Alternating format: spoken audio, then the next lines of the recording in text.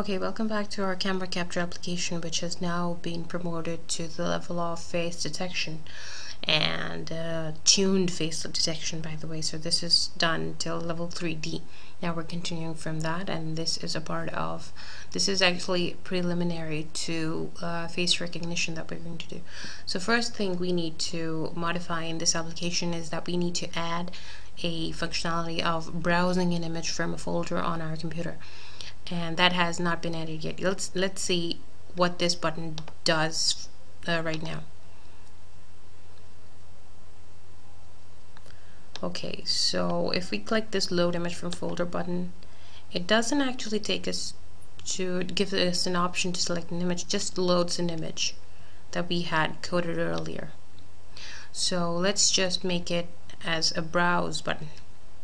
For that, let's go behind this button, load image from folder, and see what's happening. You see, this is the image that we just saw right now, and this is the image that has been hard coded and this image will be read every time I click this button. I do not want this, by the way. When I click this button, I want it to opt me to ask me which file I want to read.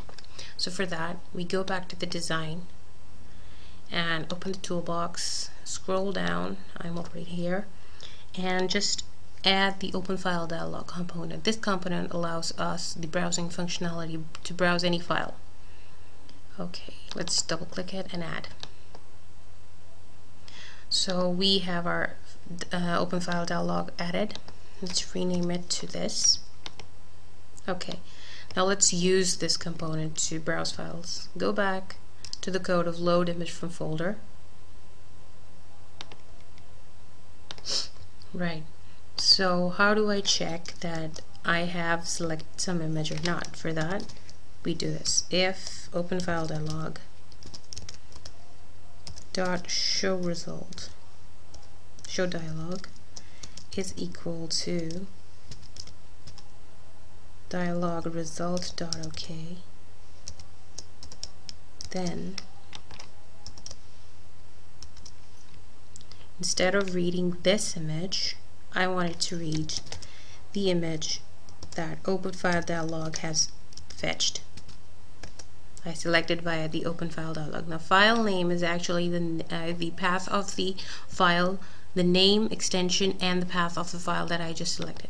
So let's see how that works. Going back to the design and then debugging. Let's see if the browsing functionality has been added or not.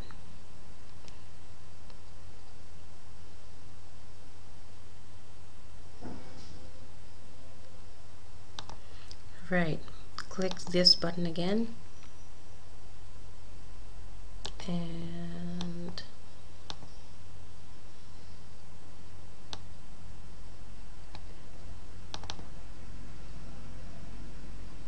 okay, congratulations, our browsing functionality has been added.